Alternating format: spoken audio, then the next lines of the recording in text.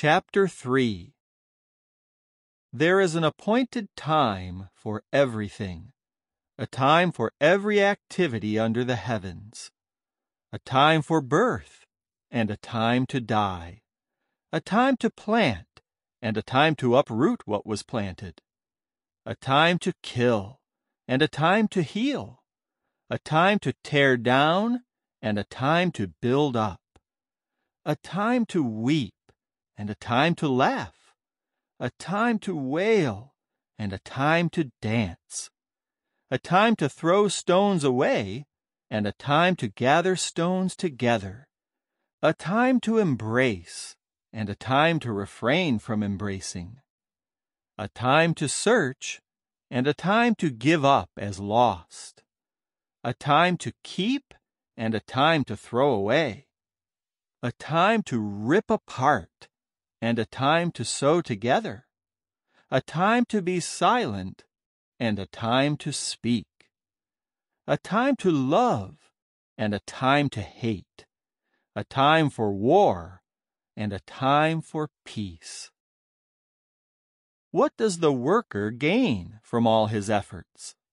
I have seen the occupation that God has given to the sons of men to keep them occupied. He has made everything beautiful in its time. He has even put eternity in their heart. Yet mankind will never find out the work that the true God has made from start to finish. I have concluded that there is nothing better for them than to rejoice and to do good during their life. Also that everyone should eat and drink and find enjoyment for all his hard work. It is the gift of God. I have come to know that everything the true God makes will endure forever. There is nothing to add to it and nothing to subtract from it. The true God has made it this way, so that people will fear him. Whatever happens has already happened, and what is to come has already been. But the true God seeks what has been pursued. I have also seen this under the sun.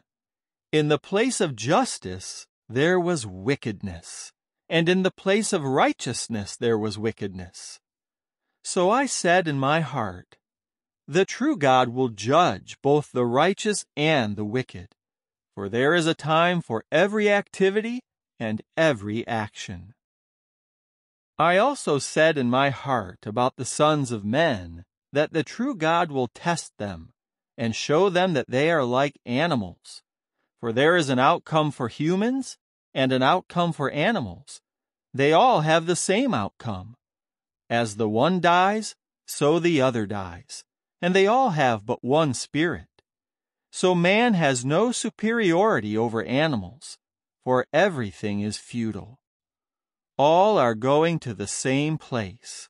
They all come from the dust, and they all are returning to the dust. Who really knows whether the spirit of humans ascends upward, and whether the spirit of animals descends down to the earth? And I saw that there is nothing better than for a man to find enjoyment in his work, because that is his reward.